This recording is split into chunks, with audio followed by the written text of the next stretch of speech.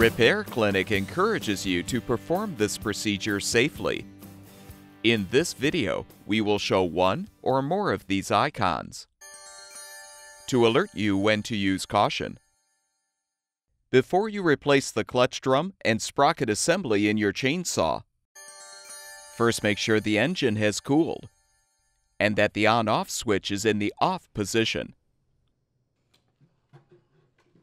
Now use the provided wrench or a 13mm socket to help loosen and unthread the nuts securing the clutch cover.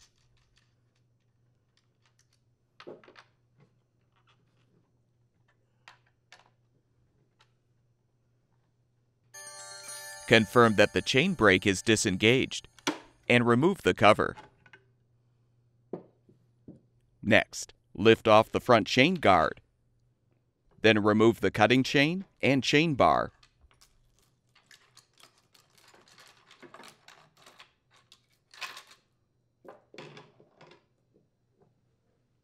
Now unthread the knobs securing the air filter cover and pull the cover off.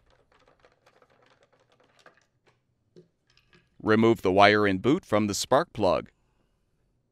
Use the provided wrench to help loosen the spark plug. Then unthread it.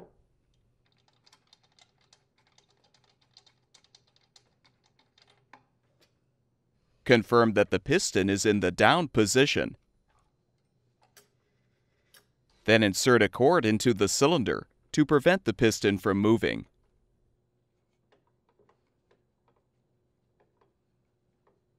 Next, use a large flathead screwdriver and strike it with a hammer to rotate the clutch clockwise to unthread it from the crankshaft. You can now pull off the old clutch drum and sprocket assembly. Before you install the new clutch drum and sprocket assembly, confirm that the rear washer is in place on the crankshaft. Now align the new assembly on the crankshaft along with the inner drum washer. Rethread the clutch counterclockwise onto the crankshaft, then tighten.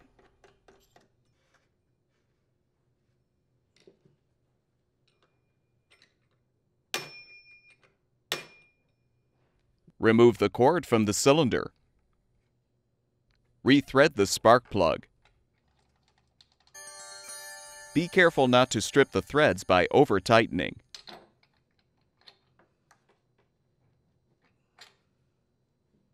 Reattach the wire and boot. Realign the air filter cover and rethread the knob to secure.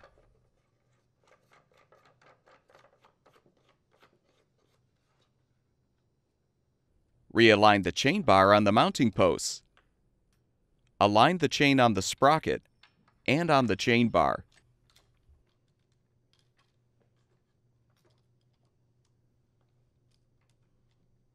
Make sure the teeth on the chain are facing towards the front end of the chain bar on the top and away from the front end on the bottom. Reposition the chain guard. To replace the clutch cover, the chain tensioner pin will need to be inserted into the hole in the chain bar. You will probably need to rotate the tension adjustment screw counterclockwise to properly align the tensioner pin. With the cover in place, hand tighten the nuts.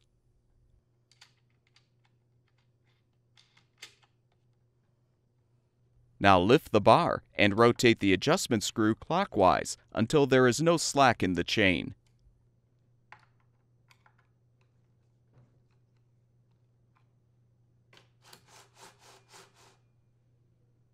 Fully tighten the nuts and confirm that the chain is taut.